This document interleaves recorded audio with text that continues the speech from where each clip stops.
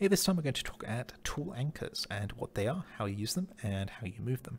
Let's first of all start with what they are. So there are 3 tool anchors on each of your hands, so 6 in total, and they do numerous things with your avatar and how your avatar interacts with the world. Let me hop over here into Smooth POV and I'll talk about each in turn on my left hand. So here in Smooth POV, I'm going to talk about the first one, which is more obvious right now because I've got some tools on it, but it is the tool shelf anchor. The tool shelf anchor is a position where the tool shelf is created. Do note that it isn't actually the tool shelf, it's just where the tool shelf gets located when the avatar spawns. So here you'll see that my tool shelf is a little bit way up my wrist, and I did that such that when it's empty, it pretty much hides inside the cuff of this jacket. That's the first tool anchor. The second one is your grab area. Now this one is invisible by default, but you can actually make it appear if you enter edit mode. I talk about edit mode in a video which is linked in the video description, but I have now enabled edit mode. Actually, we don't need private UI for this one. I have now enabled edit mode so you can see it, and that's this yellow orb that exists here in the middle of my palm. This controls where you can grab objects. So here I'm grabbing this by a laser, which is different, but if I wanted to grab this object physically, I go up to it, and once the yellow or orange circle is inside the object, I can grab, and then it will grab it. If I move my hand so that the sphere is not within the object and grab, you'll see I can't. So it just controls where you can grab. It's usually placed within the palm of your avatar's hand. The last one here is the tooltip anchor, and that controls where tools snap to. So for example, if I take this developer tooltip, I'm in edit mode, 1 second, let me turn off edit mode. If I take this developer tooltip here and I put it in the world, when I grab it, you'll see that it snaps to the tip of my index finger. That's where my tooltip anchor is. So that's all 3 of them and where they are and what they do as well. Let's now talk about how you can create them and move them around. So there's a number of ways to do this. I'm going to go over all 3. The first way is when you create an avatar. So here I have Zab's avatar called the Akita. I'll link that in the video description. I keep using it because I cleaned up my hard drive recently, and this is the only sort of FBX I had on hand for the moment. Everything else is sort of bundled away and backups, etc. When you create an avatar, and we're not going to go over creating an avatar in its entirety today, we're just going to talk about the tool anchors. You set up where the hands and the head are. I'll link in the video description to an avatar tutorial if you're a little bit confused here. I'm going to go over from the basics. But the optional part here that you can control is the tool anchor visibility. So if I check this, you'll see that more objects have appeared on both the left and right hands. We'll go and take a look at the right one. I'll explain what each one is. So first of all, the largest one here, which is this circle, that's the grab area anchor, which we talked about. That's the one which goes into the palm of the hand. So if I'm creating this Zab's Akita avatar here, I would put that circle into the palm of the hand. The next one here that's staring me in the face is that cone. That's where the tool snaps to. So I put that one kind of on the index finger there. Let me hop into no clip here. Here you'll see that there is the straight sort of rectangle here. That is the tool shelf anchor. That's one I talked about that's on my wrist here. You can put that wherever you like. Some people put it sort of higher up the arm, or some people put it on the wrist. Some people even turn its orientation so it's that way around, etc. Doesn't really matter. It's entirely up to your preference. That's the 3 tool anchors that exist. When you're setting that up for an avatar, if you have use symmetry enabled, it will position them on both hands. If you have it off, it won't position them on the other hand. So you can see here I've configured the right hand, but the left hand is stuck.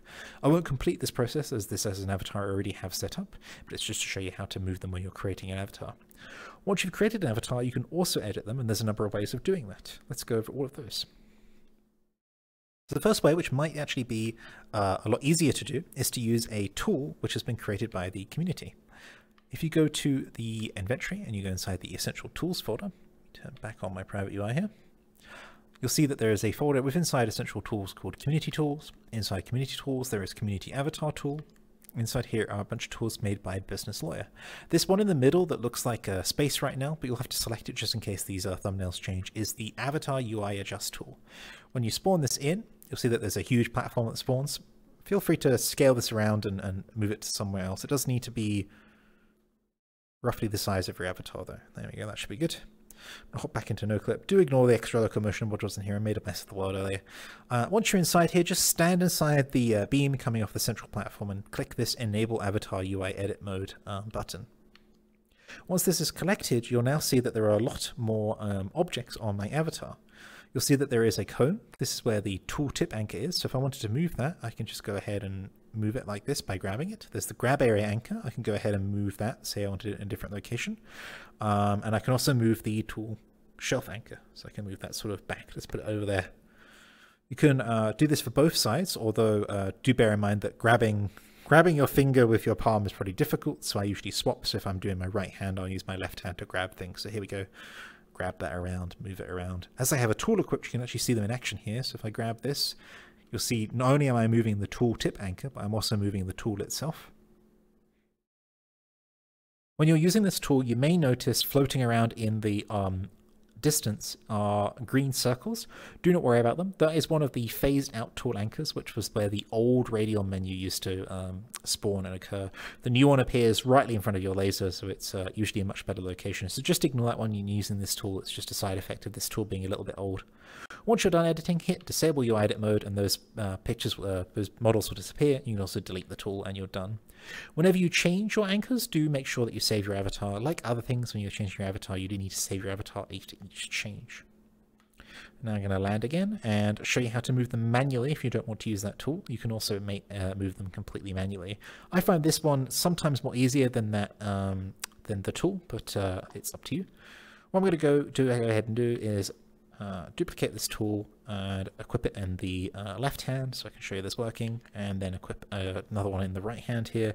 And I'm going to go ahead and inspect my hand. So if I point my developer tooltip at my hand and hit secondary and then open inspector, this will be the hand collider. If I go up one level, you'll see I'm on the left hand. And now you'll see all of the anchors here appearing. So you'll see tooltip anchor. That's where the tooltip is. And you'll see here I can move this around using the regular gizmos. There's a link in the video description to my gizmo video to talk about these more, but I can move, rotate, etc. The tooltip to change where it is. And again, you'll see it's changing where that tool that I've got equipped is located. You will also see grab area anchor. This is the grab area. If you want to see what that looks like, you can go ahead and go to the session, turn on edit mode again. And then when you move it around, you'll be able to see it. That changes where you can grab. Let me turn back off edit mode here. And then the last one is that tool shelf anchor. I would say just put a tool on the tool anchor and then you'll be able to move it around. This one's a little bit more difficult as it doesn't exactly control where the tool shelf is. But again, you can move it around with your gizmos here, change its location, etc.